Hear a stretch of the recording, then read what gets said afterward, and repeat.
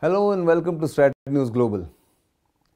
The country's premier defense research organization, the DRDO or Defense Research and Development Organization, which has been spearheading all the defense related research as well as development for the end users, that is the three armed forces, is set for a revamp.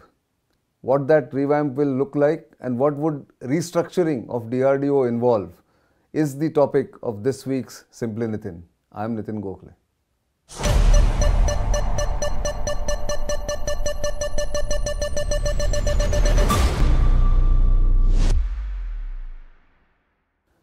DRDO or Defense Research and Development Organization, formed way back 66 years ago in 1958 to be precise, is all set for a revamp.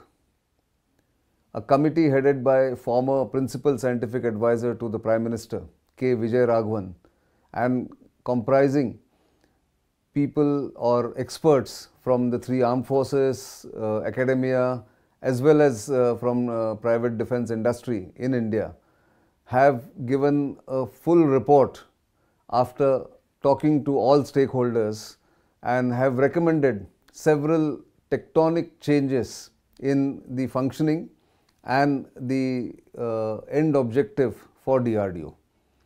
If the government accepts the report in toto, or even if 90% of those recommendations are implemented, we are going to see a new DRDO in a different avatar from what it has been so far in the past 6 decades. So what are the big changes that are being envisaged? I'll come to that in a moment. But why was it felt necessary that DRDO should change, and DRDO needs an upgrade and a restructuring or a revamp, and even maybe breaking up DRDO into different functions which can be assigned to a set of people nominated by the government? It was felt that the change was necessary because the DRDO has been undertaking a lot of projects on behalf of the armed forces, or has been offering the armed forces several projects in various formats like missiles and radars and underwater expertise, even rockets, ammunition, all that the DRDO has been offering to the armed forces. 900 odd projects the DRDO does or has as we speak, which are in various stages of development, not fully completed, but in various stages of development. Now the committee, which was constituted by the government, quite high powered as I mentioned, actually found out that 57% of the delays, and DRDO is known for its delays, you would have read several reports, several commentaries, analysis that DRDO is actually a laggard. The armed forces keep complaining and the DRDO keeps complaining in turn about the mismatch between armed forces expectations and DRDO's delivery, all that. So the committee actually went into details and quantified the delays and what caused the delays in these projects.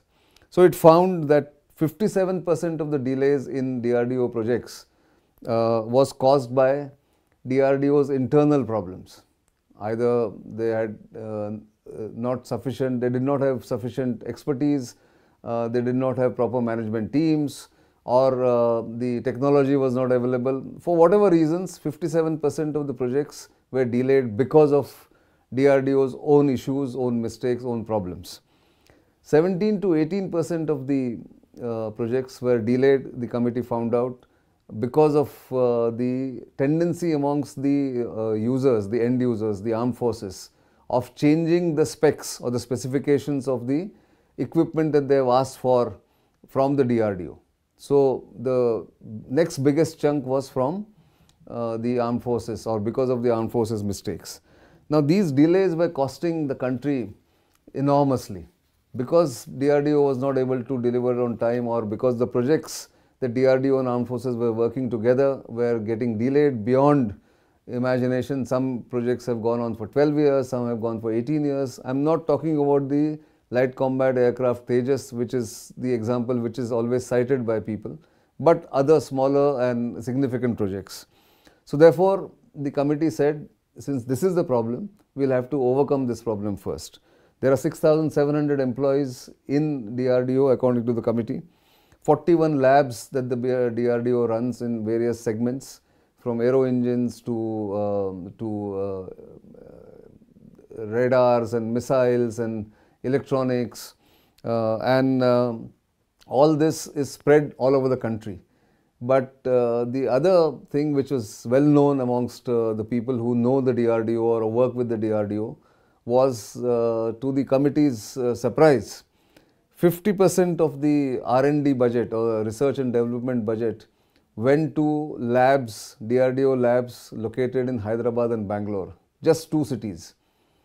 And therefore, they found that there was a skewed advantage to MSMEs and to scientists and development partners located in these two cities. It kind of became a kind of cozy arrangement between DRDO labs in these two cities and some of the people who work in that ecosystem. Now, that being the case, the committee said that this needs to change, and therefore the functioning of the DRDO itself needs to change, is what the committee has come up with.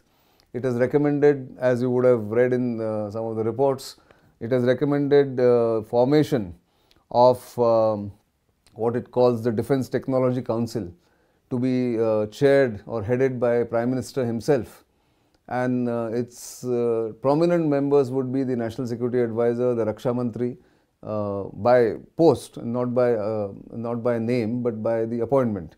So, National Security Advisor Raksha Mantri, the three chiefs of the armed forces, and of course the CDS, Principal Scientific Advisor, of course, in this case right now Professor Ajay Kumar Sood, and of course all all the names of the chiefs and the CDS and the Defence Minister or the Raksha Mantri and the NSA.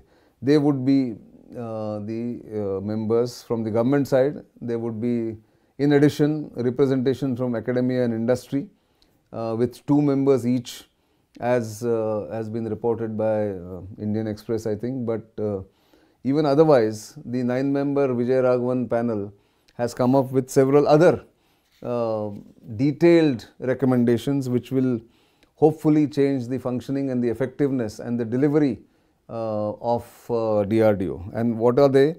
They have said that the second rung under the National Defence Technology Council or the Defence Technology Council, there should be an executive committee which would be headed by the CDS or the Chief of Defence Staff.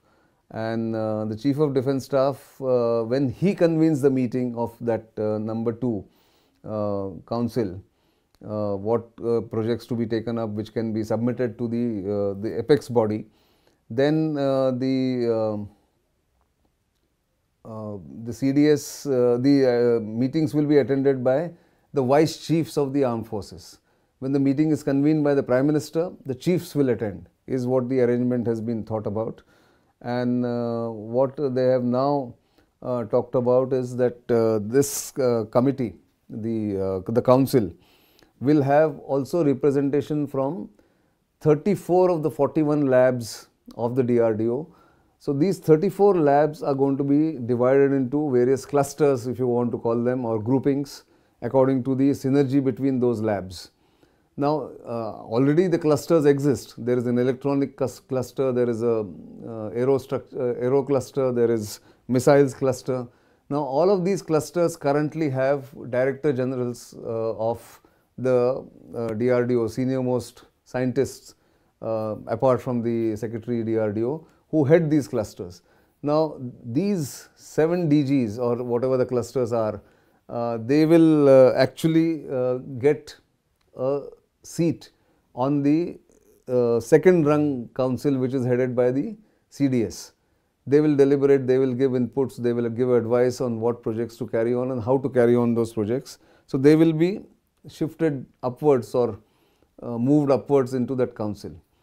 The clusters themselves will be headed by the senior most director amongst those 4 labs. So for instance, if 4 labs make up for the aero cluster.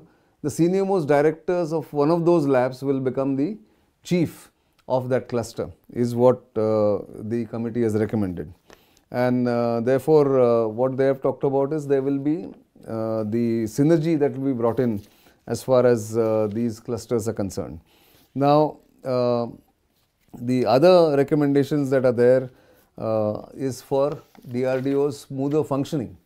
Now, the smooth functioning, they found out, the committee found out, according to the reports of the recommendations, is that DRDO had stopped recruiting from colleges and the universities. So they have recommended that they should go for specific recruitment from colleges and universities or IITs and IIMs if necessary, along with the way the private sector goes there. On-campus interviews, on-campus selection is a must, because otherwise what the committee felt was that DRDO was getting the people who were left behind, who did not get a job or a placement in private sector, would then necessarily, because they had no other alternative, come into DRDO, because they applied through the usual UPSC route or a separate advertisement route, and therefore they came to DRDO only after exhausting the options of joining the private sector. So therefore they are saying the DRDO should go to the campuses and compete with private sector for talent from IITs and IIMs. The Scientists B, which is their entry point for scientists, they should also come from the technical colleges. Instead of promoting the lower rung cadre from DRDO into Scientists B and then hoping and expecting them to deliver, is something that the DRDO must not do, is what the committee has said. And therefore, it is saying that you must look at the entire recruiting process. Even the procurement process for materials should be different from what a typical government organization does through the government e-auction or GEM portal that is compulsory for other departments. The committee members found that the number of people who were sent for doing PhD or higher studies in scientific and technology courses from the DRDO has dropped significantly, because there is a fear of losing this talent. So what the committee has now said, that the 7 labs out of those 41 which are going to be left behind after 34 are made into different clusters, should also be opened up for testing and use by private sector. So for instance, the integrated test range or ITR in Chandipur should be allowed to be accessed by private sector when they want to do their firing practice or they want to test their newly made missiles or whatever. Something similar will happen with CEMILAC, is what the committee is recommended. That CEMILAC is the certification agency which gives certificate of standardization of equipment, and it has been seen or observed that CEMILAC and other such labs delay private sector participation or private sector projects willy-nilly, not necessarily because of malafide, and because the scientific manpower in the DRDO is less motivated, because there are less opportunities or there are not enough, there's not enough work which is of cutting edge. What the committee is recommending is that they can hire parallelly from the market, from the private sector, from the open market, PhDs and postgraduates, give them specific projects and give them an engagement period of 3 to 5 years. And after 5 years, 75% of those people can be allowed to go and 25% can be retained to remain in DRDO system.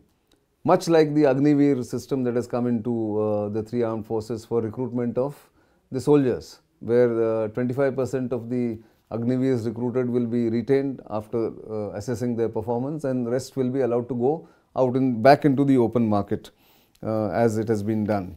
So similarly, the final point that needs to be made here is many of these reports which I've been talking about, the DRDO shutting down, are wrong. DRDO is not shutting down. DRDO is being restructured. DRDO is being made smarter use of funds will be allowed or will be made to be done by the DRDO in the new structure according to the recommendations. And the final point here that the committee has made is that DRDO must keep up with the modern necessities of working with the armed forces. So therefore, the armed forces also need to change their outlook, is what the committee has said, where they can work together, draw up a plan together, and then go only when the armed forces give a green signal, rather than doing something on their own or starting to develop some platform or equipment on their own and then going to the armed forces saying that we have this, has to change. So basically the point that is being made was that there should be more coordination, there should be more research and development rather than production or productionization of those research equipment that is being done by the DRDO, is what the committee has recommended. There is of course a word of caution that you cannot write off DRDO straight away, because some of the projects which are in national interest, which are secret, like the ASAT test that was done by the DRDO or the missiles program, has to remain in control of the government through the DRDO. And therefore, not everything that the committee may have recommended for the benefit of the private sector and benefit of the country is necessarily right, is what people who have scrutinized the report and who have taken a look at the recommendations have said. And therefore, that must be brought in, that word of caution, that not everything is wrong with DRDO, but it needs to be smarter, it needs to be modern, it needs to look at the future rather than continue business as usual as it has been doing for the last so many years now. And therefore, it's a good, I would say, middle way that has been found, where you're not killing the DRDO, you're not throwing them to the wolves, like the OFB, the Ordnance Factory Board, which has been corporatized. There is no corporatization here. DRDO will continue to get its budget from the government or the funds from the government, but it needs to spend that budget or the funds smartly rather than letting it drift, where results are, the delivery is not commensurate with what has been promised right at the beginning of that project. That's, I think, the key as far as the recommendations of the committee are concerned, and therefore it's a good first step in bringing the Indian defense sector into a position where it can deliver, it can plan, project, and finally co-produce with the Indian defense private sector industry. That's what the committee has actually said. Let's see how it pans out, whether the government will adopt the report or the recommendations immediately, whether it will wait for some more consultations. But overall, I think it's a good step, and therefore I thought I'll flag this for you. This is something that we must watch out for. Your feedback is always welcome. Your comments are something that I cherish, because then I can bring in more fresher subjects, new subjects, or even improve on what we say.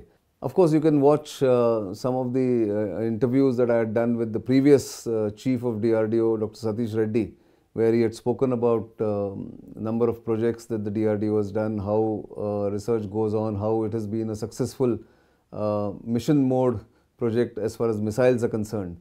And the current DRDO chief, Samir Kamath, Dr. Samir Kamath, had spoken at our conclave Catalyst in October 2023, where he spoke about what the DRDO is trying to do after the Prime Minister had told them what he expects from DRDO.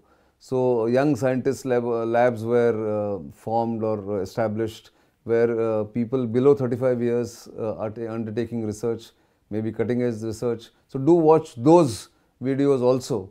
But this program was concentrating mainly on the recommendations of the K. VijayRaghavan committee, which has gone into what possible restructuring and revamp of the DRDO can be done. That's all I have this week. Do keep watching StratNews Global and of course Simply Nitin every Saturday at 7 p.m.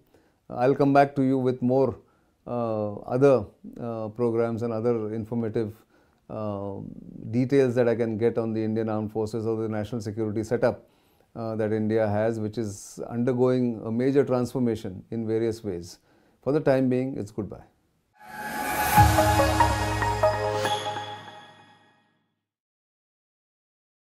Hello and welcome to StratNews Global. This week, Simply Nitin is coming to you from Bangalore. In fact, from a facility of the Hindustan Aeronautics Limited, which manufactures the Tejas Mark IA aircraft.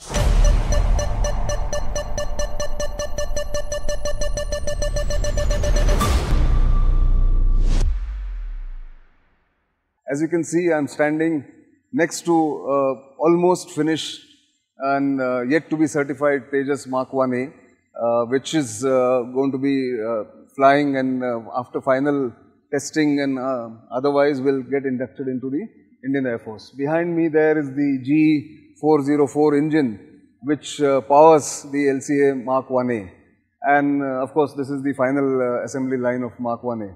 Now why am I doing this from here? Because I wanted to do this episode on HAL, which is on a resurgence mode over the past 3 or 4 years.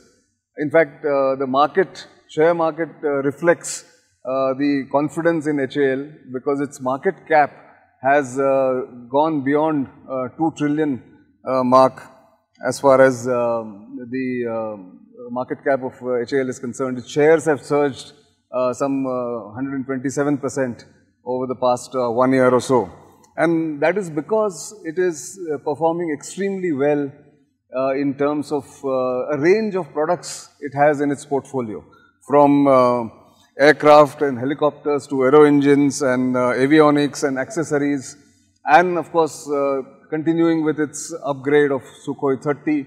The government is also backing HAL extremely well. In fact, the last DAC or Defence Acquisition Council had sanctioned some of the projects for HAL, and the contract that was awarded to HAL, one of the biggest contracts in recent times of nearly 8,074 crores for acquisition of 34 advanced light helicopters or ALH Dhruv Mark III for Indian Army as well as the Indian Coast Guard, which shows how HAL has progressed over the years from starting with ALH Mark I to now Mark III, to be manufactured by HAL and to be inducted by Indian Coast Guard and the Indian Army.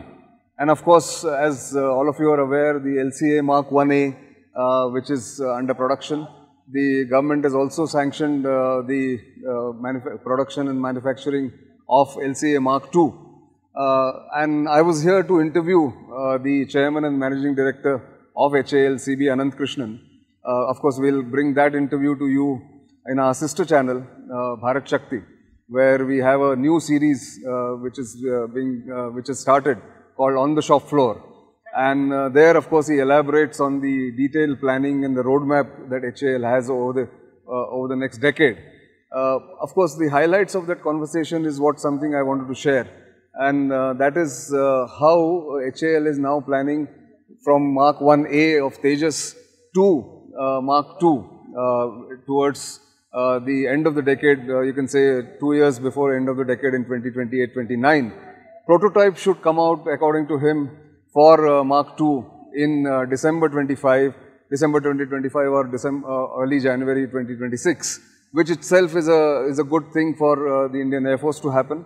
Because remember, the CCS has also given clearance for the advanced medium combat aircraft, which will of course which has been conceptualized and which will then get into the design and the development, and the manufacturing will of course come to HAL. But that's almost a decade down the line. We still don't know what engine will be used for AMCA.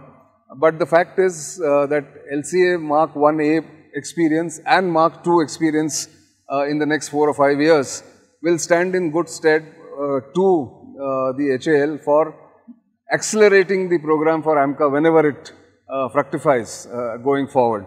The other thing that has happened is HAL's helicopter facility or helicopter portfolio is giving the HAL, it's one of its largest portfolios and largest boost, because it has a range of products, as the chairman and managing director was explaining.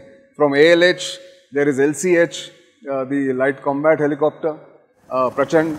There is the armed version of the ALH, which is Rudra, and of course the light utility helicopter, which is going to replace the Cheetah and Chetak, is going to be one of the strong points of HAL. It's also got the engine facilities or engine upgrades contract HAL has got, and more importantly, HAL is actually now keeping up with the requirements of modern technology, getting fresh recruitments done. Some of their experienced engineers are passing on their knowledge to the new recruits so that there is continuity and the expertise is not lost. And similarly, the vendor development program, or how private sector is now coming up and supporting the LCA project, can be seen here in this beautifully illustrated chart here. It talks about the LCA development and national integrator. The 144 agencies which it talks about are spread all over India. The map itself is illustrative. The particulars of LCA can be seen here, and the amount of integration, coordination, amount of expertise that is required is actually captured in this entire chart, or you can say the board here. A number of parts, if you see, people don't realize in the common citizens, or even some of us don't understand how many parts go in to make a fighter aircraft. If you look at this, they're talking about number of parts required to build LCA is 14,837. Who would have thought? I mean, of course, you see the finished product and think, oh well, it's built and it's out and it's going to fly. But 14,837 parts, tools required to build a LCA, as it shows here, is more than 11,000. And of course, all the machinery, all the structural assemblies, equipping, coupling, which means you require all kinds of expertise in building an aircraft. I, in fact, asked the CMD that till some years ago, critics of LCA used to say that it's a good aircraft, but not yet a good fighter. He said, well, that stage is past. We are now at a stage where it is also a good fighter. Avionics have been upgraded. The hard points, they have 8 hard points in LCA, where load carrying capacity in Mark 1A has also been enhanced. And the Air Force, which already has a squadron in Sulur, will be using LCA on the northern borders very soon, is what Air Force sources tell me, which means there is a confidence that has been built into the system, into LCA's performance. And the Air Force is happy to do it, because ultimately the strength of a nation is built on self-reliance in defense.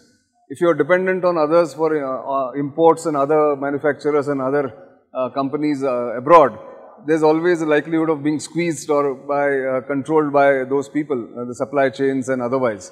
So LCA is an extremely important program.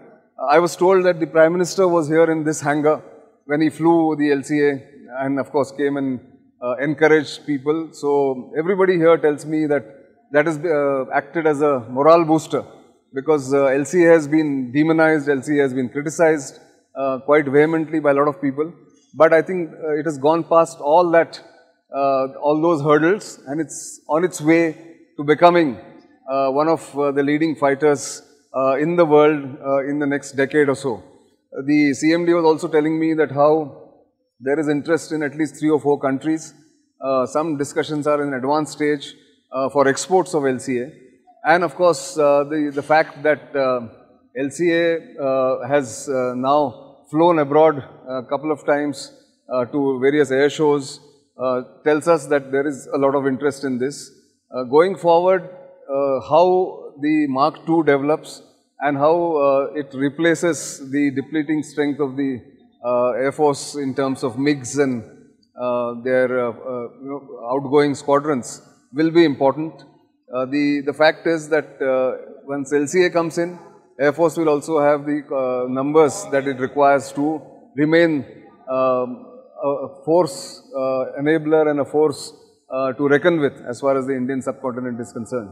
Therefore, it was important for me to come and see. You will see it in a larger program as I mentioned.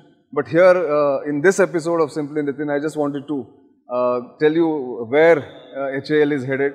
It's got excellent set of tier 1 and tier 2 and tier 3 suppliers and supporting ecosystem as far as these aircraft are concerned. And all that one can say standing here as a last remark in this program is that HAL is poised for far bigger leap than it has ever done, although it has served the country for more than 6 decades very well.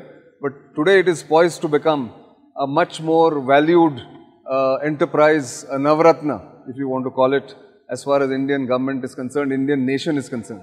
That's all I have this week. I'm sure you'll have lots of questions on where the program is headed, many details, many things have not been said in this, but wait for that interview to be aired. You will get many of those answers that you are looking for. For the time being, it's goodbye.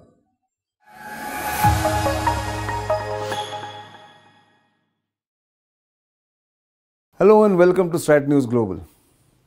Earlier this week, the Cabinet Committee on Security cleared one of the most awaited military programs, the development and design as well as manufacturing of an advanced medium combat jet for the Indian Air Force. Sanctioned on 7th of March, what will AMCA, as it is called in an abbreviated form, bring to the table as far as the Indian Air Force and its strength is concerned, is something that I'm going to try and attempt to unravel or simplify in this episode of Simply Nitin. I'm Nitin Gokhale.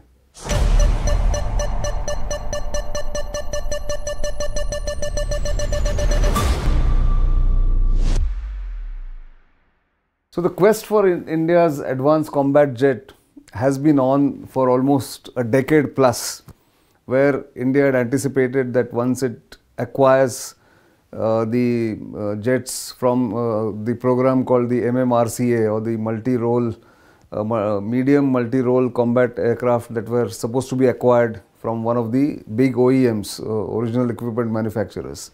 Of course, India ended up buying only 36 Rafales from France in 2015-16, and they have of course been inducted into the Indian Air Force, relatively strengthening its combat fleet strength really. But apart from what India is doing indigenously, it also needs a futuristic aircraft, almost a 5th generation or a 4.5 plus generation aircraft, and that's why AMCA was planned, AMCA was conceptualized. Of course, design flaws were there were a lot of to and fro about the design, but finally that quest seems to have got off the ground because the Cabinet Committee on Security, as I mentioned, has already sanctioned the program. It's a long-term program, almost 10 to 15 years of gestation period, but we will get there a little later. But what is a medium combat jet? Now, there are light combat jets or light combat aircraft like India's own Tejas Mark I, Mark IA, which is under production right now. According to some of the definition in military aviation as understood in India primarily, the definition of a medium combat jet or a light combat jet depends on the weight and size of the jet. So fighters in this category are about 20 to 25 tons to be called medium jets or medium combat jets. MiG-21s, which were the mainstay of Indian Air Force for a long time, from the mid-60s till very recently, used to be about 16 to 18 tons. Not completely light, not completely medium. The MiG-29s had heavier weight than MiG-21s, of course. The Rafale, which is the latest induction in the Indian Air Force, is about 24 tons. And the Su-30s are the heaviest aircraft combat jets that Indian Air Force has, and they weigh about between 30 and 38 tons depending on what kind of payload, what kind of weaponry they are carrying as far as the flying conditions are concerned. Light combat aircraft Tejas in all its variants, Mark 1A and they are about 7 to 9 tons, very light, very maneuverable, but the numbers are larger when it comes to induction. The AMCA, or the Advanced Medium Combat Aircraft, will be almost equivalent to Rafale, 24 tons, 24 to 25 tons is what the plan is, and therefore it is called the medium combat jet.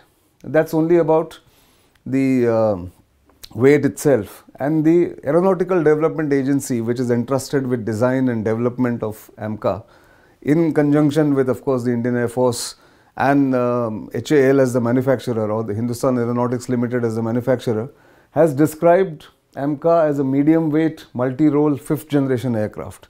We'll come to that, why it is advanced than the current aircraft in Indian Air Force's inventory, and why it will be a game changer a decade or decade and a half down the line. It will be different from the current lot of aircraft that Indian Air Force operates, variously, because many people have called it, and mistakenly, as Indian Air Force officers and Indian Air Force people who handle the project say, it is not exactly fully stealth. It can be called low observable platform in all respects. And when I say all respects, it will have reduced RCS, of course reduced infrared signature, and aural, that is the audio signature of the aircraft, will be much reduced because of various techniques, various designs that it will have. And why will it be? It is not fully stealth because its exhaust or its engine is not shielded by the advanced material which sort of creates the non-stealth and creates the stealth effect as far as the aircraft is concerned.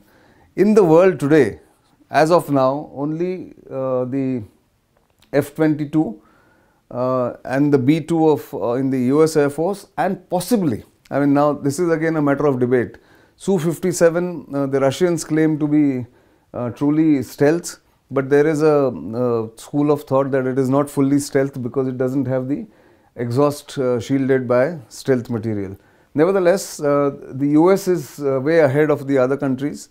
The Chinese might claim their JF-20 may be stealth, but we are not getting there because we don't know how much authentic information comes out from China.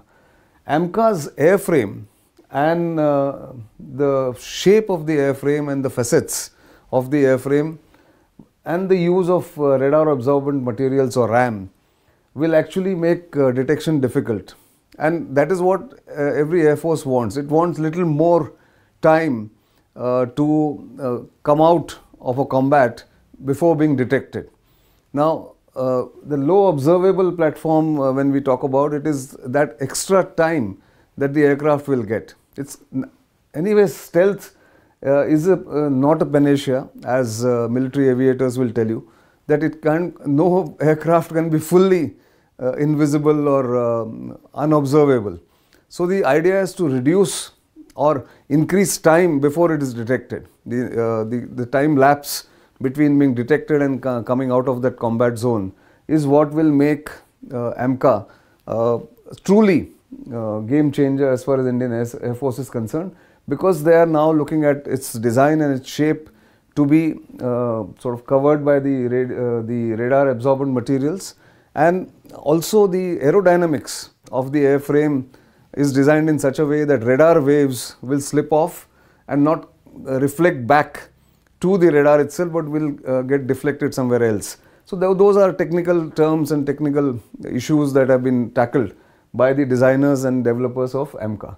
But it brings many more features, and therefore I am asking this question and trying to answer that question. What is so advanced in the advanced medium combat aircraft that India is now designing? It will have enhanced sensor fusion platforms. I mean, the platform itself will be fully sensor fused. That means on one place, in one dashboard, all your sensors will be fused. They'll work faster, they'll respond faster. Unlike in the 4th generation or 4.5 generation aircraft, the work material will be much more advanced than it has been in any of the aircraft. because of the availability of different communication technology, different sensor technology, different observation technology. So the advanced communication systems that will be inducted or placed on the AMCA will allow a low probability of interception of communication. Because if you have everything else which is near stealth, but your communication is open to be interpreted, then there is no use of an advanced combat jet. Therefore, this aspect is being given a lot of attention in the AMCA itself. Similarly, the mission computer on the aircraft will have edge computing capability, which will mean that the pilots will have faster availability of situational awareness in the sky during combat or otherwise, and the decision making will be much faster because it is all available in a split second because of the high performance mission computer that will be installed on board AMCA. Similarly, that really means is the pilot doesn't have to look at 3 or 4 inputs on radar, your own radar, your missiles, your incoming aircraft, nothing. Everything will be computed by the mission computer, which is way faster than what is available today, which will be way faster what is available today, and therefore the distillation of that information of various inputs will give one concrete or comprehensive picture to the pilots, and therefore they will have faster decision making ability, is what the designers are hoping. And the greatest feature which perhaps allows AMCA to be called a real advanced jet is that unlike the current combat jets or fighter jets, it has the design element which can be scaled up or upgraded. So it's you can call it, the building blocks are there. Having done Mark I, AMCA Mark I in the first phase, the Mark II with another engine can be also developed and designed and manufactured, is what the makers and the system engineers are telling the government, and therefore that makes AMCA a real advanced jet going forward whenever it's implemented or whenever it sees the light of day. The ADA of course will develop the 5 initial prototypes which could be called AMCA Mark I. The cost of the project sanctioned by the CCS today is just about INR or Indian rupees 15,000 crores, but they have been told, the Air Force and ADA and the HAL, everybody has been told that whenever more money is required, it will be made available by the government. So on that front, at least there is no worry as far as AMCA's development, faster development is concerned. The actual production by HAL, Hindustan Aeronautics Limited, may not begin at least a decade from now before it is fully developed. But we'll have to wait and watch how it goes, because the tight deadlines sometimes have been described as the AMCA has been delayed and it will have real problems. But because of the past 30 years of experience on the light combat aircraft, Mark I, Mark 1A, and in the next few years Mark II, this Mark II, LCA Mark II is going to work as a transition platform between LCA Mark I variant, all the variants that LCA Mark I has, and AMCA.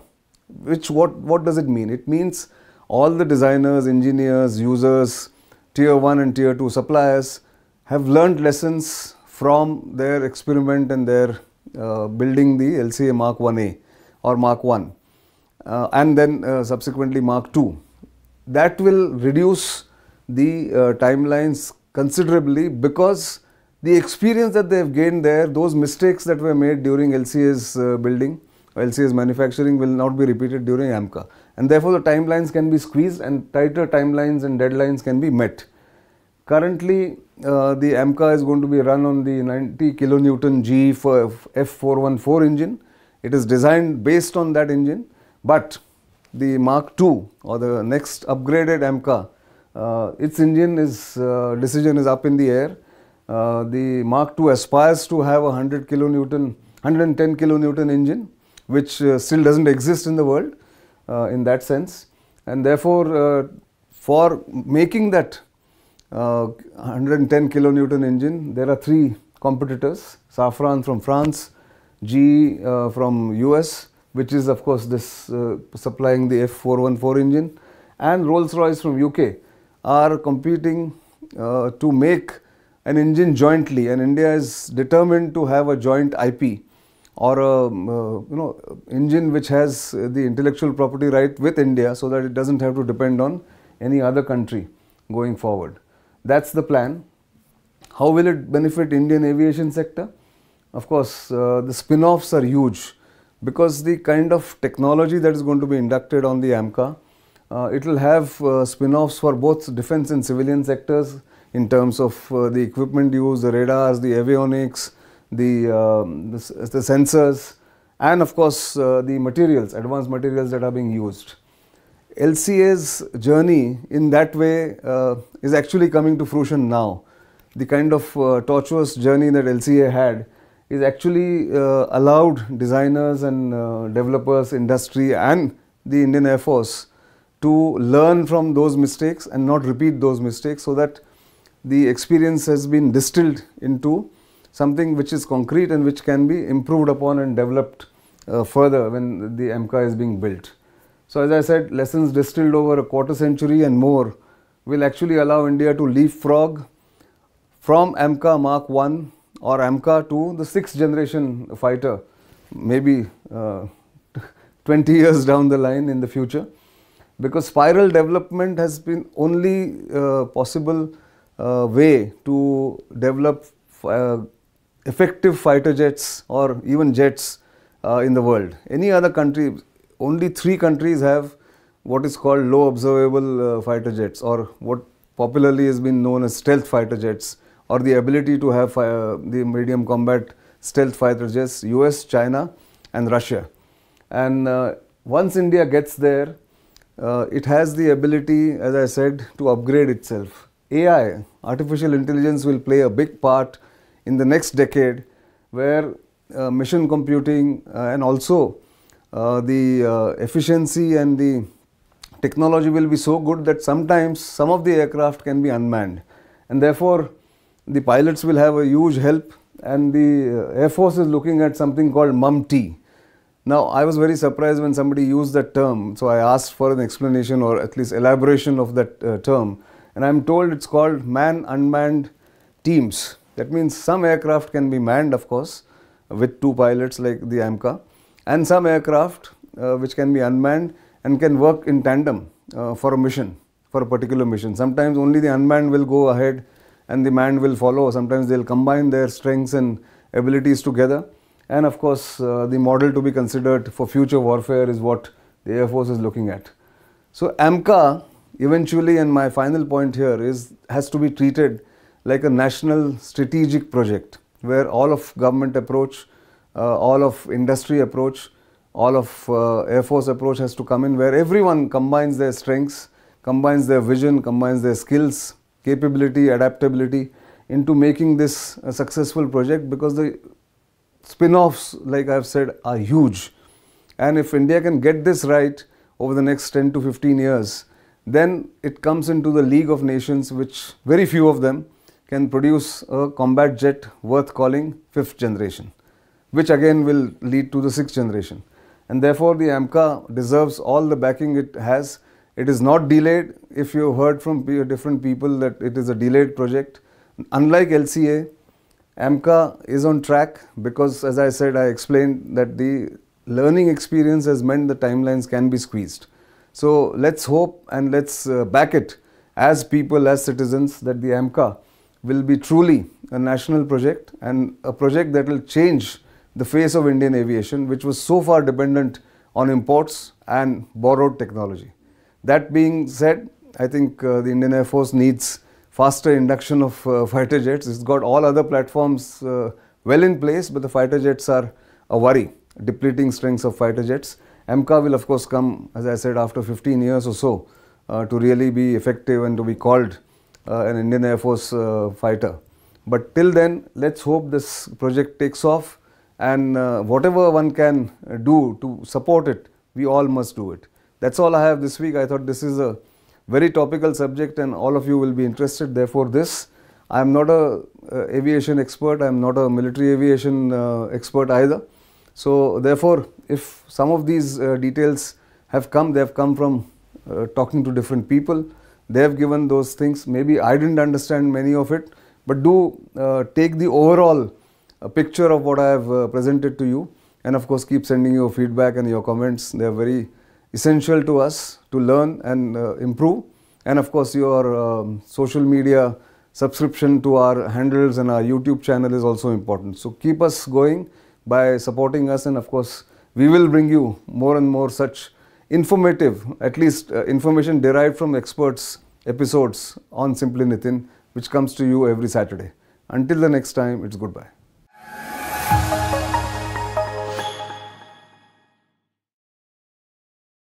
Hello and welcome. In the country, you may very often hear about several paramilitary forces that the center has and sometimes helps states in deploying them during crises and during natural calamities or even law and order situations. But believe me, there is only one real paramilitary force in India, and that is called the Assam Rifles, which was established way back in 1835. What is its history? And as it completes 190 years this month, I thought I'll flag some of the highlights and achievements of this old force which still serves India's northeast with its efficiency and effectiveness. I'm Nitin Gokhale and you are on Simply Nitin.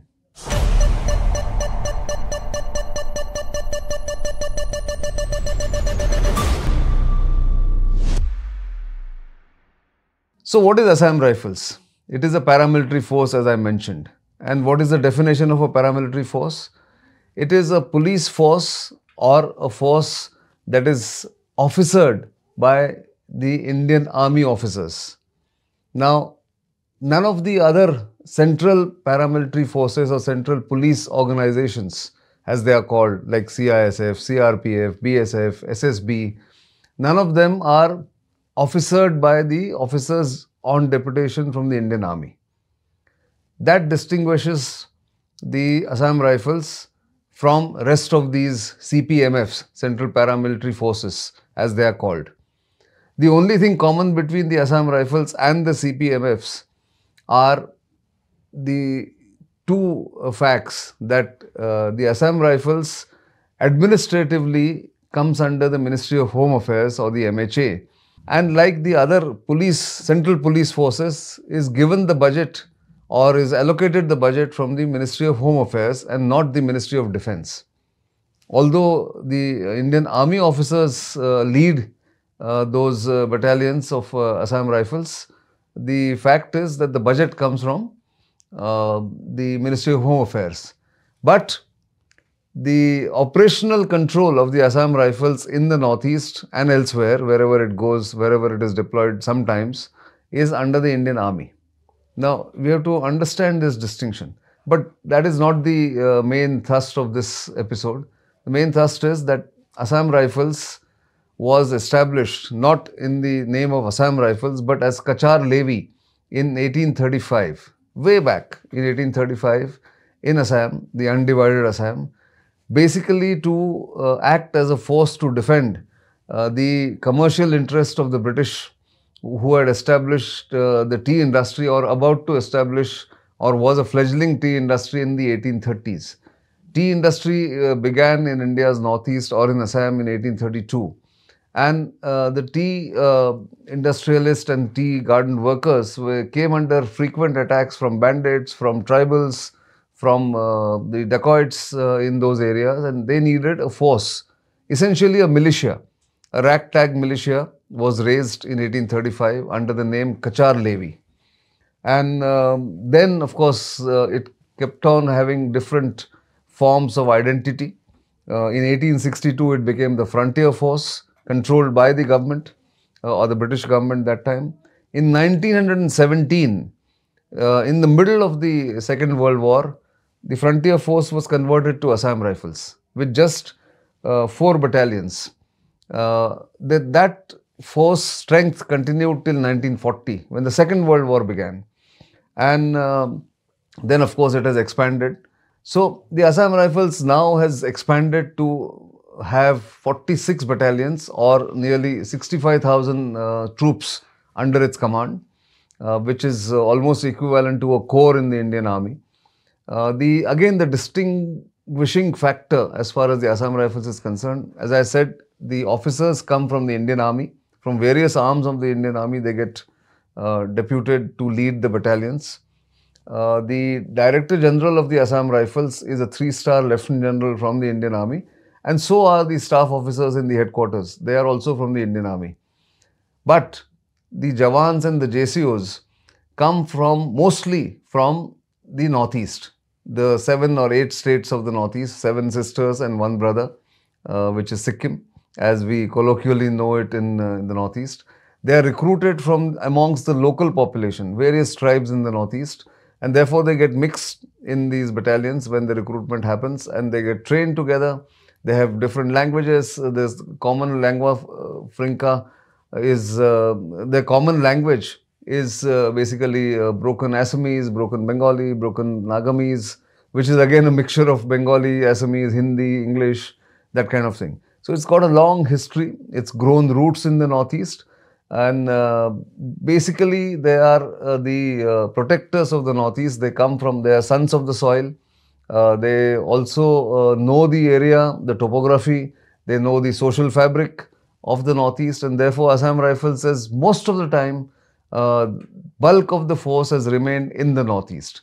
So it started off, as I said, by being Kachar Levi, and then turned into Assam Rifles in 1917. The first Indian officer to become the head of Assam Rifles was Colonel Siddhiman Rai, who was a colonel, and he was designated as the Inspector General of Police for Assam Rifles in 1948. Then, of course, the Assam Rifles has got deployed at various other theatres like Sri Lanka during the IPKF campaign, the Indian Peacekeeping Force campaign between 1987 and 1990 in Sri Lanka. It has got 1 battalion on the LAC, the line of actual control, or the Indo-Tibet border in Sikkim. It has also deployed and worked and has carried out operations in Jammu and Kashmir. So it's got a long legacy, a very rich legacy of achievements. But more than anything else, it has a reassuring presence in the Northeast. And I can relate to you one incident which happened with me. Way back in 1992, I happened to travel from Guwahati to a place called Noklak, which is on the Myanmar border, or the Burma border as it used to be called. And there was a refugee crisis. Some people from Myanmar's western provinces had migrated or had fled, had come as refugees into the Noklak subdivision, or the Noklak village, which is on the border with Myanmar in Nagaland. So we traveled for 2 days to get there on a bus finally from Tuensang. And once we reached there, me and another colleague who was working for Times of India at that time, when we reached there, we of course met those refugees. We met some of the local people, asked them why they have come, what is the crisis on the other side and all that. And then we went back to the bus station to take the bus back to Tuensang, or so we thought. But it turned out that the bus wouldn't go for the next 2 days back to Tuensang. It was a bus that would operate every second day between Noklak and Tuensang, which will travel for about 2 hours one way. But the bus won't go back. So we then were at a loss where to stay, what to do. So somebody told us, one of the villagers told us in broken Hindi, that there is an Assam Rifles post, why don't you just try your luck there? There's nothing else there. No administrative office, no administrative police station. So we walked across completely at a loss what to do, and just went and requested the company commander, as it is called. It's a small post, and there was a company, of course, deployed further up the border. And we said that we are stranded, we don't know what to do. So they were very welcoming. They hosted us for the next 2 days, next 48 hours. And we learnt so much of it from so much about the local history, traditions, culture, and the way the Assam Rifles operates with the locals and for the locals in that 48-hour stay there. So they are everywhere. You name it, like, there used to be an old saying in the Northeast, Jahan na jaye Belgadi, wahan jaye Marwadi, because traders went first in those areas. But I can say it with confidence that Jahan na jaye Belgadi, wahan jaye Assam Rifles, because there are places like Vijayanagar where are still only air connected. Only an Assam Rifles post continues to fly the Indian flag there. We have done that episode twice, in fact, in the last 3 years on Vijayanagar, what it means to India and why it is important for India and why Assam Rifles is there. I did that in September 2021. The link of that video will be available in the descriptor. And my colleague Amitabh Revi actually did an interview with the current DG of Assam Rifles, Lieutenant General PC Nair, in Vijayanagar. Again, the connectivity is only by air. So Assam Rifles is everywhere in the far-flung areas. It has come a long way. It is going to complete 190 years on 24th of March. And we hope to bring you a special feature about the force in our sister channel, the Bharat Shakti YouTube channel. That's the plan. But Assam Rifles is truly the friend of the hill people, or the friend of the people in the Northeast.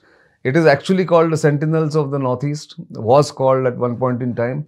And there are several incidents in which Assam Rifles has been a historic witness. I'll just mention two.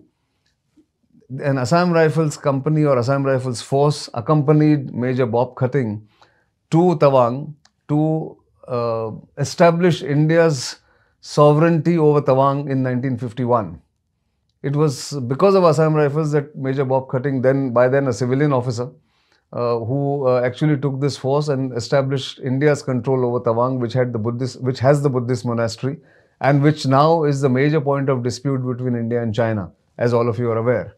The second was again connected to Tibet, when the current Dalai Lama, the old gentleman that you see, who is a revered Buddhist guru, Buddhist revered figure, religious and spiritual figure, when he fled the Potala Palace in Lhasa and traveled through the inhospitable terrain of Tibet to enter India or enter NEFA, then NEFA, Northeast Frontier Agency, he was escorted from the border point of Khinzamane in Arunachal Pradesh, now Arunachal Pradesh, then NEFA, to Tejpur by elements or troops and leaders of 5 Assam Rifles Battalion, which was then guarding the borders. In fact, in the 1962 war, Assam Rifles had different posts right ahead of the Indian Army, right on what is called the McMahon line in the Northeast. And it has served the country very well. Several awards have been won. That list is available. You can see that. But the fact is, Assam Rifles is completely inseparable from the Northeast. And that force deserves all the accolades it can get. It has, of course, come under some flack because of political reasons in the recent Manipur situation, disturbed situation in Manipur, where some of the communities have accused them of taking sides with another community. But that is par for course as far as Northeast is concerned. It also has the responsibility of guarding the Indo-Myanmar border right now. And in fact, when the fence comes up, as the government has already declared, then the Assam Rifles, like the BSF in Punjab and Rajasthan and on the Bangladesh border, the Assam Rifles will be responsible for guarding the Indo-Myanmar border. Once, even without the fence, it is guarding it. Once the fence comes up, it will have more responsibility. It, of course, tries to prevent drug smuggling, narcotics coming in from east of India's northeast, that is from the Myanmar Golden Triangle. It captures smugglers, contraband carriers. But the fact is, without Assam Rifles, Northeast will not be the same. In fact, many of the government policies have been first tried out or front-ended by the Assam Rifles in the Northeast. And therefore, I thought I'll give you this brief history or a brief glimpse into Assam Rifles, what it does, what it means for security and protection of India's northeast, which is a crucial part of India as far as the security dynamics is concerned. And therefore, it deserves what it gets, the accolades it gets, the budget that it gets, and it is likely to be expanded further according to the plans that the Assam Rifles and the MHA has. So do keep watching whenever you travel in the northeast for an Assam Rifles post. They'll certainly be welcoming you with a cup of tea and warm smiles and very welcoming nature whenever you go, wherever you go, any remote destination in the northeast. If you travel there, do look out for an Assam Rifles post. It will always be welcoming. That's all I have this week. Do keep watching StratNews Global, and of course, keep sending your feedback. It's extremely important for us. And our social media handles are visible to you on the screen. Of course, we also bring you reports from the ground. As I said, we have done reports on Assam Rifles earlier, but this is the whole history of Assam Rifles. I thought I'll encapsulate in these 15-20 minutes. I hope you enjoy that, but for the time being, it's goodbye.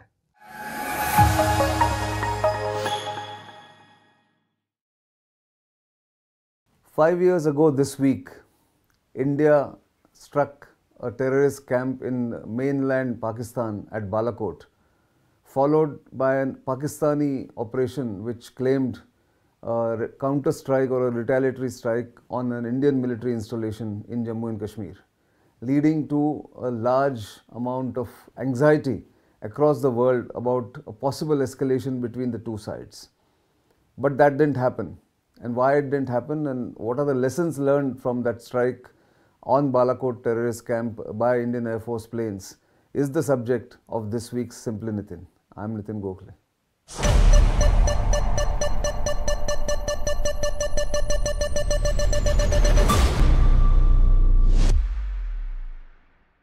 So all of you are familiar with the events of February 2019. First, the Pulwama terrorist attack in which 40 plus Central Reserve Police Force or CRPF Jawans were killed in that bomb or a suicide bomb attack by a lone terrorist who was a young man who was indoctrinated and motivated to carry out that attack. Following that, there was outrage, anger in India, and the thinking in Indian public's mind at that point in time was that there will be retaliation from India, given the fact that in 2016, when a similar attack in Uri had killed some 18 Indian Army Jawans, India had carried out a cross-border land operation inside Pakistan-occupied Kashmir. But clearly, the decision makers in India knew that if they carried out or repeated the same land attack or what they called the surgical strike that time, it would be futile because Pakistan would have taken precautions to avoid or to prevent such an attack from India. So the only other option was to bomb one of the facilities of the Jaish-e-Mohammed headquarters in mainland Pakistan or one of its camps.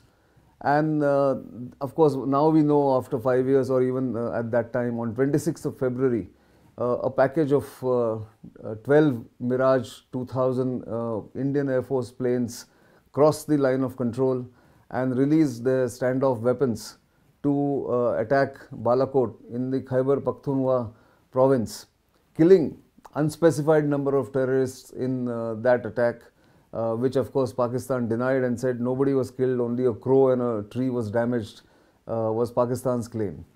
And of course, then Pakistan launched a counter-attack, or at least claimed to have launched a counter-attack on Indian military installations in the Poonch, Rajouri region of Jammu and Kashmir, where they dropped some bombs, some ordnance and went back. Of course, Indian Air Force pilot, Wing Commander Abhinandan, in his enthusiasm, crossed the LOC to chase the Pakistani F-16s, and his MiG-21 was shot down and he was captured. And in 2 days he was returned because India applied so much pressure on the Pakistani establishment that they were fearful of a retaliatory strike from India through missiles and through unspecified methods, which was later debated and revealed in the Pakistani National Assembly or the Parliament. Those issues or those events and those facts are very well known to you. Today, what I am trying to do is to understand how the two militaries of India and Pakistan have looked at lessons from the Pulwama Balakot attack, or Pulwama attack and Balakot strike, and what lessons they may have learned and what it holds for the future, and what is the assessment in the capitals of other nations like the United States, UK, France, China, all that. So let's look at what happened at that point in time. We all know those events of 26th February and 27th February, and there were of course claims of victory, as I said, and one lesson that Indian military has learned or has imbibed is that there exists a space between a subconventional retaliatory response to a Pakistani terrorist attack and the eventual or the final nuclear conflagration between the two sides who possess nuclear weapons. So limited use of military force can be applied is what India has learnt through the Balakot strike. And any fears that the conflict would lead to further escalation to a conventional conflict, or the conventional conflict getting into a nuclear domain have been found to be baseless in a way, because Pakistan didn't utter a word about nuclear forces or nuclear weapons that its politicians and some of its generals used to talk about, that Pakistan possesses a nuclear weapon and India should not risk any adventure or misadventure, as they would call it. But the Balakot strike was definitely a first in many senses. One was that for the first time after 1971, Indian Air Force was used to attack a terrorist camp, and India was very clear that it was attacking a non-military target without harming the civilian population, or had no intention to attack a military installation. All that it wanted to do was to send a message to the terrorists and their handlers. So that was what India wanted to say, that this is the new paradigm that India is going to adopt, compared to what had happened in, say, 2001, post the Parliament attack in December 2001 and post the Mumbai attack in 2008, when India's military response was seen to be non-existent or feeble. And that has changed, the mindset has changed. India is willing to use its military for taking on the Pakistanis or sending a message. And the fact that Balakot, which is beyond Pakistan occupied Kashmir, was selected shows that India is not afraid of raising the bar and is aware that Pakistan is in no position to escalate the matter or escalate the situation to turn into a conventional or a nuclear conflict. That was a lesson India learned. This is where the standoff weapons and the precision targeting by the Air Force, which has been practiced for years, and that capability existed even in 2001 and 2008, but that wasn't used. So the lesson here, or the assessment here, or the conclusion here is that the difference in those decisions in 2001 and 2008 and in 2019 was the political will, or the political risk-taking ability of Prime Minister Narendra Modi, who demonstrated that he is willing to go the distance to secure India's borders, or at least send a strong message to Pakistan, its adversary on the west. On the Pakistani side, the retaliatory strike that it spoke about, Operation Swift Retort, was seen as a befitting reply to India's attack on Balakot, and the nuclear domain question was answered by Lieutenant General Khalid Kidwai, who was for a long time a Pakistani nuclear forces expert. He said that Pakistan's declared quid pro quo plus policy on the nuclear weapons has been in operation, and it can be used. That Balakot strike was limited in its scope and its target only because Pakistan has the nuclear option, and therefore India did not dare to widen the conflict or widen the strike area, is what General Kidwai claimed. He says Pakistan's policy of nuclear retaliation is firmly in place, and that prevents India or imposes deterrence on Indian thinking, is what Pakistani generals are claiming, and they continue to believe in that illusion, is what it comes out from that discussion or that speech General Kidwai gave in London following the Balakot attack at the IISS conference.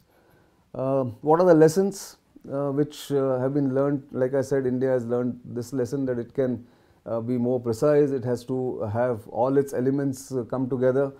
Maybe the over enthusiasm that was displayed by Wing Commander Abhinandan should be something that they have to take lessons from. And I think the Air Force pilots will have to look at also what happened at the in Jammu and Kashmir, where Indian Air Force helicopter was targeted by its own missile, blue on blue. That happened, that accident in which Indian Air Force personnel were killed on board that helicopter. So that is a major mistake which will be rectified, and lessons learned from there, I'm sure. But how did the other countries look at it? Other countries looked at it from the point of view of whether there's this danger of nuclear escalation or escalation to a point where nuclear weapons will come into play. I think one thing is very clear, that while the United States and other countries did come into play and worked the phones after Abhinandan was captured, when he parachuted out of the MiG-21 when he was shot down, was that US has now limited ability to influence outcomes, because it has to have a measure of neutrality which wasn't there as far as India-Pakistan relations are concerned. But the administration did work very hard on trying to de-escalate and trying to calm down tensions. And both India and Pakistan feel now, is what US feels, that both India and Pakistan are willing to use military force in a limited manner if there is a grave escalation or grave provocation. However, from an Indian point of view, what US thinks that what India did very well was to control the escalation. Because if you look at the statement that was read out by India's then Foreign Secretary Vijay Gokhale, where he said that India has conducted or carried out a non-military preemptive action, specifically targeting a JEM camp, was very deliberate. India wanted to send a message to the Pakistani military that it is not targeting Pakistani military installation. It wanted to tell the Pakistani public that it is not the target of India's military retaliation. But the only point that India wanted to prove was to attack a terrorist camp, and which they did. The Pakistan Foreign Office also interestingly noted on 27th February, after Operation Swift Retort was completed and when Abhinandan was captured, that the strikes on, or attempted strikes on, the Indian military installations were carried out on non-military targets, avoiding human loss and collateral damage. Although this is a half lie, because they did try to target Indian military installations. The purpose of the strike, the Foreign Secretary or the Foreign Office said that time, was to demonstrate our right, will and capability of self-defense. We have no intention of escalation, but are fully prepared to do so if forced into that paradigm. So clearly there was the Pakistani attempt to bring down the temperatures, bring down the rhetoric, and say that we only wanted to demonstrate for possibly domestic consumption that we have the capability of retaliating against India. So the lesson from here is that the bogey of a nuclear conflagration, a nuclear escalation between India and Pakistan, which is a favorite obsession with the Western nations, where they always start, or even Western media, which always starts writing about or mentioning India and Pakistan in the same breath, saying two nuclear armed countries are at each other's throats or are now undergoing a tension which was not seen earlier. That kind of language that is used, perhaps they'll have to amend that language going forward. But the fact is, the situation on the line of control, even since 2019, continues to be what it was: no war, no peace situation. And the dangers of escalation or dangers of provocation from the Pakistani side in Jammu and Kashmir after abrogation of Article 370 in August 2019 continues to remain high, and India has to be completely vigilant.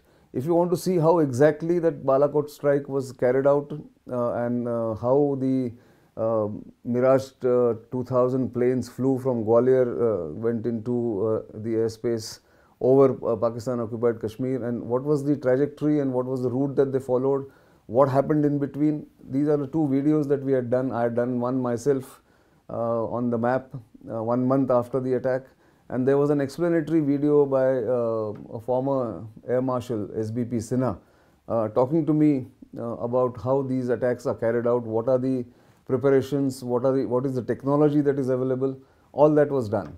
Since then, both India and Pakistan have traversed a great distance. India, in fact, has now got new inductions in the form of the Rafale fighter jets and the S-400 air defense systems, which has come from Russia, which would have possibly prevented or given India a lead time in preventing Pakistan's retaliatory strike on 27th February 2019. Many lessons there, but I thought I must flag this 5 years after what had happened in 2019, which led into the Indian election in 2019. And as we now sit in February or March 2024, India is again going to election in a couple of months.